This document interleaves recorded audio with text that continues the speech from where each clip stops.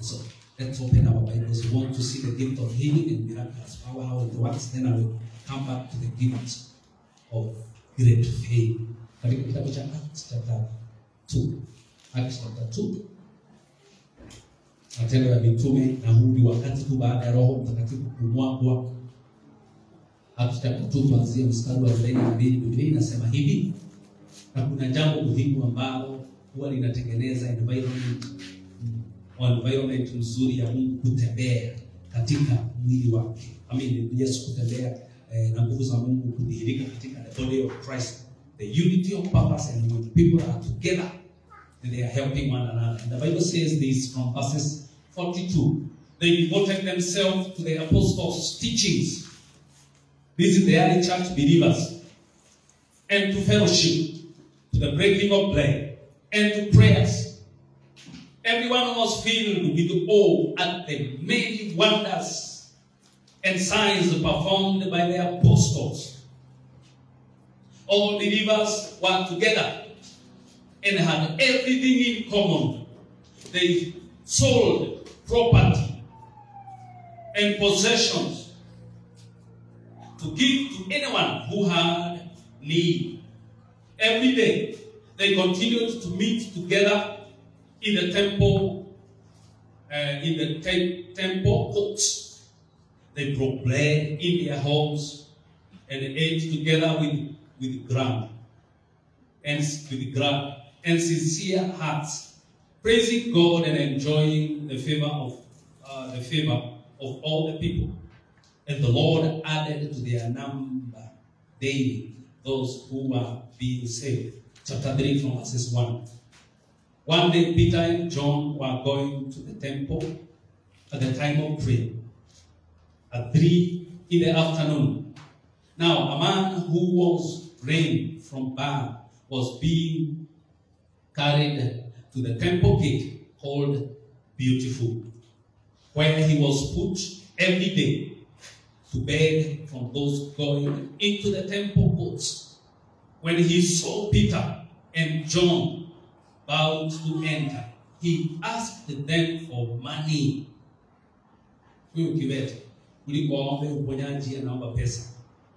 Peter looked straight at him, as did John. Then Peter said, "Look at us." The man gave them his attention, expecting to get something from them. Then Peter said, "Silver or gold I do not have, but what I do have I give you. In the name of Jesus Christ of Nazareth, walk." Taking him by the right hand, he helped him up, and instantly the man's feet and ankle became strong. He jumped to his feet and began to walk. Hallelujah. Tunazungumza juu ya karama ya uponyaji, the gift of healing and miraculous power. Na nataka kusema watu wa Mungu, Mungu anatamani karama hizi zifanye kazi katika nyumba yake. Nataka kusema mwili wa Kristo hautakuwa na nguzo wakati ambavyo karama za rohoni kama karama ya uponyaji na miujiza hazifanyi kazi katika nyumba ya Bwana. Lakini pia nataka kusema kwamba ni makosa sisi kutafuta miujiza. Maana Biblia inasema these signs will follow them that believe. Kwa hivyo hatutakiwi kufuata miujiza. Miujiza inatakiwa itufuate. Na kwa hivyo mahali tumesoma katika Biblia.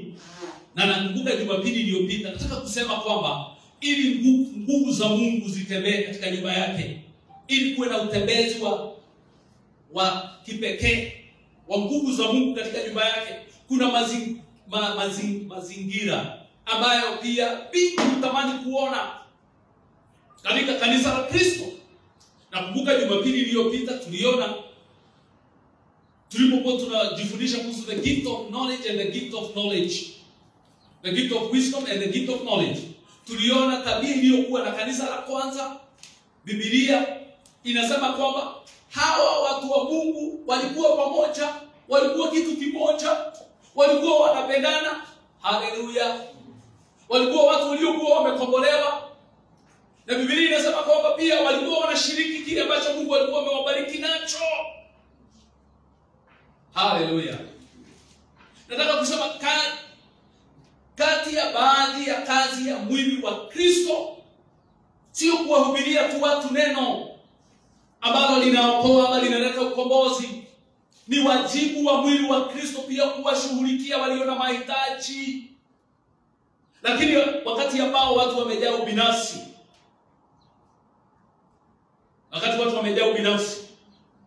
that what you have is for you and your family. And even when the Lord speaks to you and commands you to help or to assist those who are in need, if you cannot do it, there is a problem in your life. Na kwa hivyo hili kanisa la kwanza halikuwa na hiyo shida. Walikuwa wanakuja pamoja. Biblia inasema kwamba katika Acts chapter 2, Biblia inasema they devoted themselves to the apostles' teachings. Walikaa chini ya mitume wakafundishwa neno, na pia walikuwa wanapatikana katika nyumba ya Bwana. Kwa sababu pia ili imani iweze kukua, kumwangalia Mungu na kungojea miujiza na kupokea miujiza na kutumiwa na Mungu, this pillar of faith is vital. Hallelujah. Na ndio maana nimesema kwamba tunapojifundisha kuhusu the gift of healing and miraculous power, kinachoshikilia, kizingiti kinachoshikilia ni imani. Hallelujah. And so two very important things in Acts chapter 2 from verses 42. Umoja, unity, they were together and they shared what God had given them. Hallelujah. Wale waliokuwa na mahitaji walishughulikiwa. Wale waliokuwa na vingi waliwasaidia wale ambao hawakuwa navyo. Na kumbuka Biblia hapa inazungumza kuhusu nini? Need. Mambo ambayo ni muhimu katika maisha ya watu. Mtu akiwa kwenye huduma hii na akona need, hatuwezi tukaruhusu kuwe kuna mtu miongoni mwetu ambaye huwa analala njaa, na si kwamba yeye ni mzembe, kwa sababu pia Paul said, if you do not work, then you should not do what? You should not eat. Na kwa hivyo tunapowasaidia watu, hatuwasaidii watu kwa sababu ni wazembe na wanakataa kufanya kazi. Tunawasaidia kwa sababu wamefanya nafasi yao, wametafuta kazi, lakini unakuta wakati mwingine hawana. Na kwa hivyo when we do this, we create a good environment for the move of the Spirit. Roho Mtakatifu hutembea mahali watu wamejaa upendo. Na upendo, brotherly love, upendo wa kweli wa kiungu. Sio mahali ambapo kuna vita na fujo. Sio mahali ambapo watu wanachukiana. Roho Mtakatifu hawezi kutembea mahali ambapo watu wametembea na bitterness. Roho Mtakatifu hawezi kutembea mahali ambapo chuki imejaa. Na ni wajibu wangu kama mchungaji wenu kuhakikisha nimewaunganisha nyinyi wote. I struggle every day. Hallelujah. I struggle every day to make sure that this ministry, all of us, we will be one. Unity of purpose.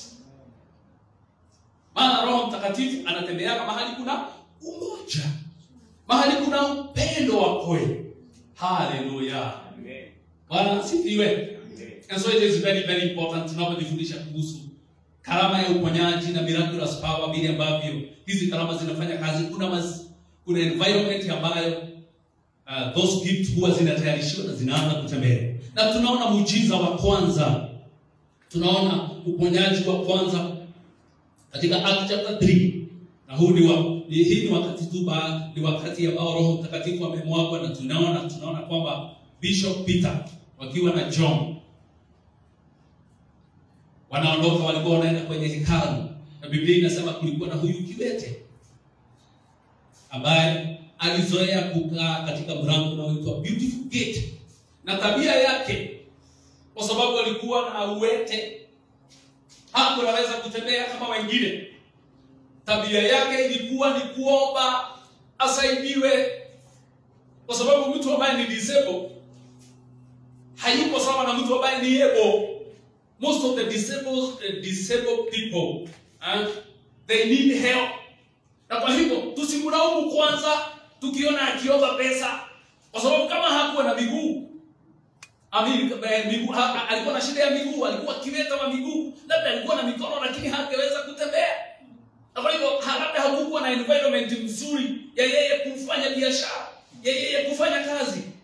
Na ninajua unaweza kubaliana nami, hata watu ambao tuko nao na ni disabled hawako sawa na wewe. Hata wakati wanafanya biashara yao kwenye mji na wakuta labda kuna vitu wanavyouza kwenye mji, hawako kama wewe. Wewe wakati mwingine unaweza ukiona mahali unauzia haupati. Kama vile Pastor Judas ametushuhudia. Alikaa kwa store yake akakojea customer, anatoa ikifika jioni anairudisha. Anatoa tena jioni anairudisha. Hakuna mtu anakuja hapo. Na kwa hivyo katika ulimwengu wa biashara kuna kitu ambacho pia kinaitwa actions of faith. You move out of where you are na unaenda kutafuta biashara. Hallelujah. Na huyo mtu kiwete ni ngumu kwake kufanya hivyo. Na kwa hivyo let us not blame this huyu kiwete aliyekuwa anakaa katika the beautiful. Tusimlaumu kwanza.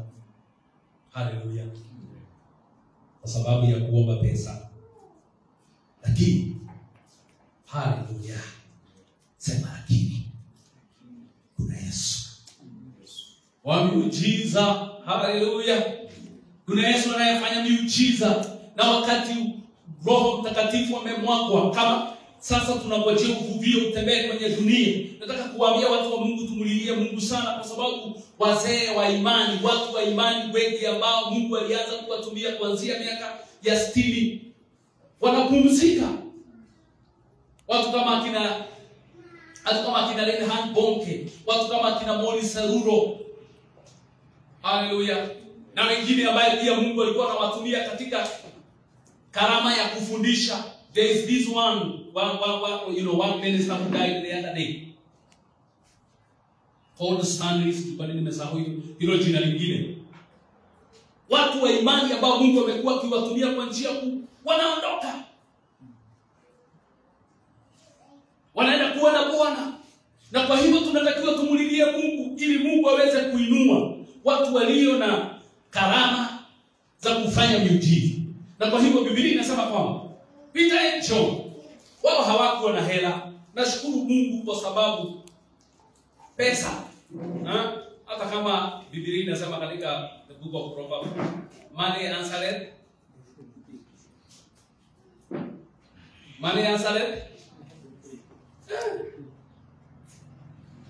I don't want to disqualify what the Bible says. Lakini kweli kuna mambo mengine ambayo pesa haifanyi nini? Ni kweli. Kuna vitu vingi ambavyo mtu anaweza kuwa na pesa. Wakati wa corona, watu wa Mungu, kuna watu waliokuwa na mabilioni za pesa. Na kwa sababu hakukuwa na vaksini ya corona, kule katika nadhani taifa la sijui ni Italy, inasemekana kuna mtu aliyejirusha kutoka ghorofa ya juu kwa sababu akona pesa, na hizi pesa zake zikamsaidia. And that is why we need miracles, miraculous power. Tunahitaji karama ya uponyaji. Hallelujah. Tunahitaji miraculous power. Tunawaombea watu kati ya baadhi ya miraculous power. What the miraculous power does ni kuwafufua pia wafu. Kumbuka nilisema kuna uponyaji wa kawaida. Unamwombea mtu. Hallelujah. Alikuwa anaomba lakini leo hii Mungu atupake na nguvu zake. Hallelujah. Na ninaamini Mungu atatupaka na nguvu zake. Tunaingia kwenye hospitali. Tukianzia na wale walio miongoni mwetu, tunatamka neno la uponyaji na watu wanapokea uponyaji. Tunarudi, tujipendi, tunatoka hapo tunaenda kwenye hospitali. Unaenda kwenye hospitali unakuta wagonjwa wamelala kwenye hospitali, wengine ni wagonjwa magonjwa ambayo ni sugu. Unaomba tu ombi moja, watu wanaanza kuamka kwenye vitanda vyao. Wanapokea uponyaji. And in miraculous power, wakati mwingine Roho wa Mungu akikuzungumzia, labda umeenda kwenye ward na unakuta kuna mtu tu baada ya masaa matatu amepumzika. Na Roho wa Mungu anakuzungumzia, anakuambia kwamba huyo ambaye amepumzika hauko wakati wake wa kwenda. Na unaenda mahali yuko, unamuita katika jina la Yesu, unamwambia kama alikuwa anaitwa whoever he is, unamuita kwa jina lake, na una cancel safari aliyokuwa nayo ya kwenda wapi? Mbinguni, na anafufuka. That is among the miraculous power. Hallelujah. Bwana asifiwe. Na kwa hivyo Biblia inasema kwamba Peter and John wakakuta huyu kiwete, na kwa sababu tabia yake alizoea pesa,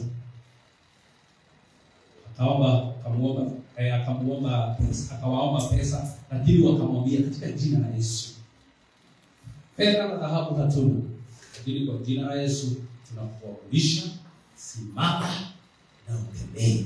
Haleluya. Simama na utembee. Na Biblia inasema kwamba huyu kiwete alipokea uponyaji instantly. And this is my prayer.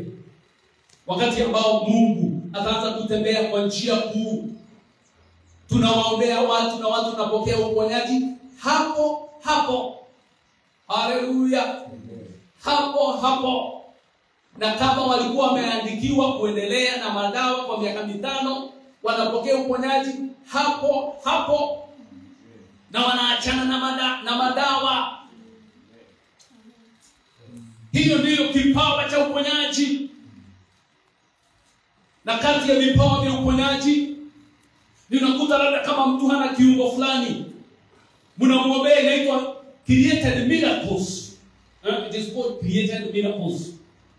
Unamwombea mtu, that is in miraculous power. Unamwombea mtu na labda mtu hakuwa na mguu, na anapokea mguu mpya, na anakuja katika nyumba ya Bwana. Alikuwa na mguu nusu, anakuja katika nyumba ya Bwana amepokea spare ya mguu wake. Haleluya. Ama haiwezekani watu wa Mungu. Unajua Yesu aliulizwa wakati mmoja, aliuliza nitakaporudi duniani,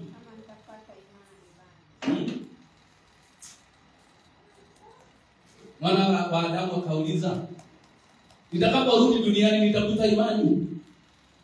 Kwa sababu karama hizi zinafanya kupitia imani. Nataka tusome andiko lingine katika kitabu cha Acts chapter 5. So huyu kiwete alipona, na akaingia kwenye hekalu akirukaruka na kushangilia. Na kila muujiza ulipofanyika katika kanisa la kwanza, kulikuwa na ongezeko katika nyumba ya Bwana. Na kwa hivyo wakati ambao watu wanapona, wakati miujiza inafanya kazi katika nyumba ya Bwana, kunakuwa na ongezeko, kunakuwa na revival. Revival, nataka kuambia watu wa Mungu, baadhi ya mambo ambayo huzaa uvuvio ni miujiza. Haleluya. Nasikia vile nimesema, ni miujiza. Lakini hatutatafuta miujiza, miujiza itatufuata. Mungu atatutumia sisi kufanya miujiza, na watumie wengine katika mwili wa Kristo in general. Acts chapter 5 from verses 12. Nakumbuka Jumapili iliyopita tuliona Acts chapter 5, kile kilichofanyika katika kanisa la kwanza kwa sababu ya Anania na Safira kudanganyana. Tukaona tunatakiwa tuzuie kuwa watu wa kudanganyana hovyo hovyo. Na sasa Biblia inasema hivi kuanzia mstari wa 12, Acts chapter 5 verse 12. The apostles performed many signs and wonders among the people, and all believers used to meet together. Hakuna jambo linajirudia watu wa Mungu, na ninaomba huduma hii tutakuwa kitu kimoja. Unity of purpose. Unity. And so the Bible says, and all believers used to meet together in Solomon's colonnade. No one else dared to join with them. Nasikia vile Biblia inasema baada ya kile kilichofanyika Jumapili iliyopita tuliona uongo wa kupangwa madhara yake. Uongo wa kupangwa madhara yake. Na nikasema hata ukijikuta kuna kitu kimefanyika ukaongea uongo, wacha iwe nikusukuma umesukuma au umeshtukia. But and you are supposed to repent, but you are not supposed to premeditate lie. And so we know what happened on Sunday. tunaona kwamba Ananias and Sapphira they died. Na hili lilipofanyika hivyo, sasa ndio Biblia inasema kuanzia mstari wa 12, ilipofanyika hiyo ripoti ilienea Yerusalemu kwamba kuna jamii moja ambao wameingia katika nyumba ya Bwana wakadanganyana, na wote wawili wakakufa. Na hakukuwa na time ya kupanga bayo. Unasikia nini nasema? Sasa sijui Apostle Peter alitoa ruhusa wapi ya kusema wazikwe kabla hajaita watu wao kufanya nini? Ama hiyo hamuoni nyinyi? Kwa hivyo yeye alikuwa na mamlaka ya juu. Jamii zao wajue baadaye watu wawili waliopanga uongo wamezikwa. That is the authority and the power the men of God in the early church had.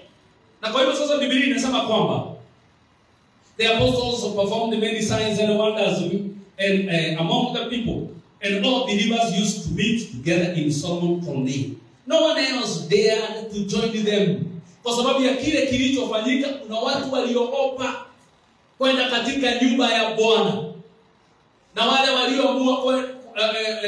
walioamua kujiunga na wale warokole wa kwanza walienda wakiwa wameamua kubadilika. That is the meaning. Hallelujah. No one else means those who joined the early church believers, they were decided to change because they fear. Na wao wasijiunge na wao, waende wadanganyane, kile kilichofanyikia Anania and Sapphira kiwafanyikie. And so that is why the Bible is saying no one else dared to join them. But listen. Tusiachie hapo. Kuna watu tu waliojiunga na wao. Biblia inasema hivi, they were highly regarded by the people. You know it was divine. Nevertheless, more and more men and women believed in the Lord and were added. It is like a contradictory statement. Nasikia vile ninavyosema, Biblia inatafutia kusema watu waliogopa kujiunga na wao. Lakini pia Biblia inasema kwamba waume na wake walijiunga na wao. Kwa hivyo wale waliojiunga na wao ni wale ambao waliamua kufuata kanuni za Mungu. Na je, church ya leo unakuta watu hawaogopi kuja katika nyumba ya Bwana? Haleluya. Watu wanatakiwa waje katika nyumba ya Mungu. Si sawa? Na tunaruhusu watu wa namna zote waje katika nyumba ya Mungu ili wakutane na Mungu. Lakini hao wanaokuja katika nyumba ya Bwana wanatakiwa wajue kuna nguvu za Mungu katika nyumba ya Mungu. Na kwa hivyo wanapokuja wanatakiwa wawe tayari kubadilika. That's the meaning. And so those who are added to them were those who truly believed, those who are converted, wale waliokoka na wakaachana na tabia na mambo ambayo hayakuwa yanampendeza Mungu. Those are the ones who joined them. But nobody would just join them. And the Bible continued to say, as a result, many brought, here sasa ile Biblia inasema tunatufundisha kuhusu miraculous power and the gift of healing. As a result, many brought those who were ill into the streets. Wakati huu, kumbuka, kanisa la kwanza hawakuwa na church. Walikuwa wanakutana mahali. Wanakutana mahali fulani. Hawakuwa wameanza kujenga church kama zile tuko nazo. Kanisa lilikuwa moja wakati huu. Kanisa la Mafarisayo na Masadukayo. The temple of Solomon. Na kwa hiyo walikuwa wanakutana. Wakitaka kufanya ibada, wanakutana mahali wanafanya ibada. Hawakuwa wamejenga kanisa. Na Biblia inasema kwamba kwa sababu ya the gift of healing and miraculous power ambazo zilikuwa zinafanya kazi katika maisha ya mitume, Apostle Peter. The Bible says, as a result, people brought those who were ill into the streets and laid them on beds. Walikuwa na bebo, wengine na vitanda and mats, so that at least, sikia vile Biblia inasema, at least Peter's shadow Haleluya. Kivuli cha mtu wa Mungu. Kivuli cha mtu wa Mungu kiweze kuwaponya, sio hata kuwaombea. Kivuli chake alikuwa amebeba upako hadi kivuli chake kilikuwa kinawaponya watu. Peter's shadow might fall on some of them as he passed by. Akipita, crowd gathered also from the towns around Jerusalem, bringing those who are ill and those tormented by impure spirit, and all of them were healed. All of them were healed. Hallelujah. Naona vile ambavyo kanisa la leo tunahitaji Mungu, watu wa Mungu, tunahitaji Mungu. Tunahitaji karama hizi zianze kufanya kazi katika nyumba ya Mungu. Mikono yetu ijae nguvu za Mungu.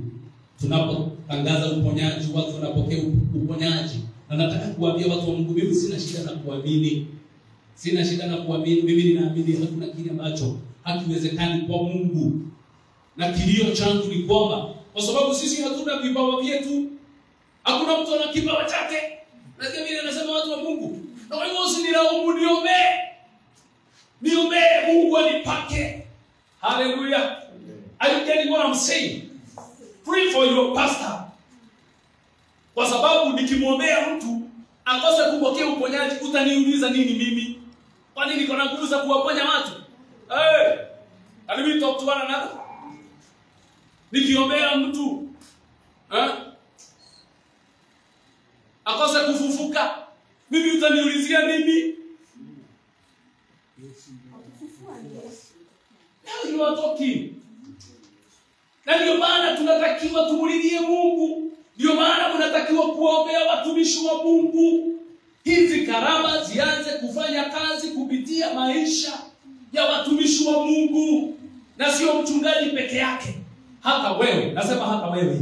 Hata wewe Mungu anaweza akakuanoint uwe na the gift of healing. Hata wewe Mungu anaweza akakutumia kwa njia kuu. Na kwa hiyo Biblia inasema kwamba wakati Roho Mtakatifu alipomwagwa, na nataka kusema kwamba karama za rohoni hizi tunazoziona na zingine nyingi huwa zinafanya kazi wakati wa revival, wakati kuna uvuvio mkuu, wakati Mungu anatembea kwa njia kuu, wakati Mungu anawatumia watumishi wake. They are on fire for Jesus. Hallelujah.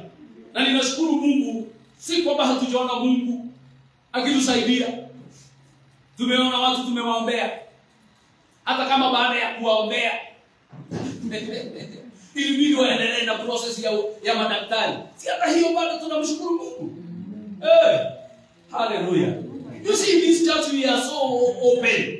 We don't hide anything. If I do not have power to help you, pray for me and I'll pray for myself. Hallelujah.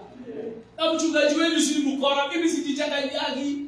Mimi sijihusishi na mambo ambayo hampendezi Mungu. Lakini ninaamini katika jina la Yesu, another season is coming. Hallelujah. Na mimi majira mengine yanakuja. Majira mengine yanakuja. Na Mungu atapaka mikono yetu. Na vile vyetu vitakuwa vimejaa nguvu za Mungu. Na Mungu atatembea kwa njia kuu. Kwa sababu pia hata wakati wa utembezi wa Mungu, Mungu mwenyewe ni wa Mungu. Kwa nini tunahitaji revival? Kwa sababu kuna mambo ambayo yamefanya nini? Yamekufa, yanahitaji kufufuliwa. Kama hakuna mambo ambayo yamekufa yanahitaji kufufuliwa, uvuvio ni wa nini? And so let us thank God in the first place that there are things that are not happening. Unasikia vile nimesema? Kwa sababu hili inaonyesha kwamba kunahitaji mbele za Mungu, na Mungu anataka kutembea ili adhihirishe ukuu wake. Wakati ambao tunaona hakuna moto vile ambavyo tungetamani, tuongee ukweli katika maisha ya vijana wetu. Let's talk the truth. Hallelujah. Bwana asifiwe. Na tunawaombea vijana wetu. Wakati tunaona hakuna moto ambao sisi tungependa wawe na huo moto, hii inaonyesha wanahitaji revival. Say revival. They need revival. Wakati ambao tunaona hakuna watu ambao wanajiunga na huduma hii, Kwa sababu labda hakuna kitu ambacho ni cha kipekee ambacho kinafanyika hapa. Haleluya. Najua baba anasikia vile ninasema. Na baba anajua moyo wangu vile ninavyotamani atutembelee. Wakati ambao watu, unajua kuna watu ambao wanajiunga na huduma. Wakisikia kuna mambo makuu yanayofanyika kwenye hiyo huduma. Wakisikia kuna mtu aliyekuwa mgonjwa wa kansa na alikuwa na growth kwa mwili wake na alikuwa anakufa, lakini alipoingia katika nyumba ya Mungu na karama za rohoni zinafanya kazi, akaombewa na akapata uponyaji instantly. Hivyo ndivyo tumesoma kwenye maandiko. Hawa mitume walikuwa wanaombea watu na wanapona hapo. Na stories za hospitali zinaishia wapi? Hapo. If they hear that, wakisikia hivyo katika mji huu, wakati mwingine huwa ninatamani ninapopita hapa Karen, kuna wenda wazimu wanapita huko. Nadhani wako kama 5 Karen. Na muangalia tu mwenda wazimu mmoja tu hivi, tunaangalia na kwa macho, pepo zinalipuka, anazunguka, anaokoka hapo na anakobolewa. Na wakisikia hivyo, wanasema kuna Mungu. Kuna Mungu mahali fulani. Kuna mtu anayetumiwa na Mungu. Let us go there. I am saying in the name of Jesus, we need miraculous power back in the house of God. We need gift of healing in the house of God. Na kwa hiyo ni kazi yetu tuendelee kuomba na kumlilia Mungu. Na ninashukuru Mungu kwa sababu haya mambo Mungu amenena kupitia huduma hii. Haleluya. Mungu ameahidi atatumia huduma hii. Kuna wakati mmoja kwenye maono usiku, na huwa ninajiuliza ni nani huyo ama ni nini hii itafanyika. Wakati mmoja kwenye maono usiku nikaona mama fulani ambaye alikuwa na mtoto mgonjwa sana. Na kulikuwa na watu wengine wa Mungu hapo. Na huyu mtoto alikuwa mgonjwa kiasi ambacho madaktari walikuwa wamemalizana na yeye. Walikuwa wamefanya nafasi yao. Kwa hiyo wao walisema wamefika mwisho. Nakumbuka nikimuombea kwenye maono. Haleluya. In a vision. Lakini kumbuka maono yakiombewa huwa yanakuwa dhahiri. Na kwa hivyo kwenye haya maono nikamuombea, na ilikuwa ni hapa katika mji huu wa Karen. Nilipomuombea, wakati nilikuwa ninamuombea, kuna mtu mwingine aliyekuwa ananidharau. Alikuwa anakaa kama mchawi. Na alikuwa anatupinga na anapinga huduma hii. Anasema wewe unafikiria Mungu anaweza kukutumia kufanya mambo makubwa? Na kwa hiyo alikuwa ananikejeli na anakejeli kazi ya Mungu. Lakini ninakumbuka kwenye hayo maono, Roho wa Mungu akaniambia muombee huyo mtoto, na nilipomuombea akapokea uponyaji. Na yule ambaye aliyekuwa anapinga kazi ya Mungu kwenye haya maono akaendelea kutukana Mungu na kusema hizo nguvu si za kweli. Roho wa Mungu akaniambia mpige na upofu kwenye maono.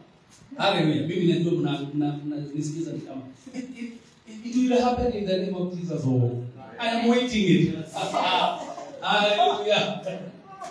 Haleluya. Naona vile mnaniangalia mnauliza itafanyika lini?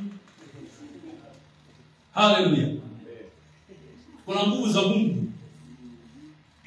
Haleluya. Zinatakiwa tu zilipu. Unajua sasa my wife. Hiyo sasa hiyo moja hiyo tukikana tukizunguka.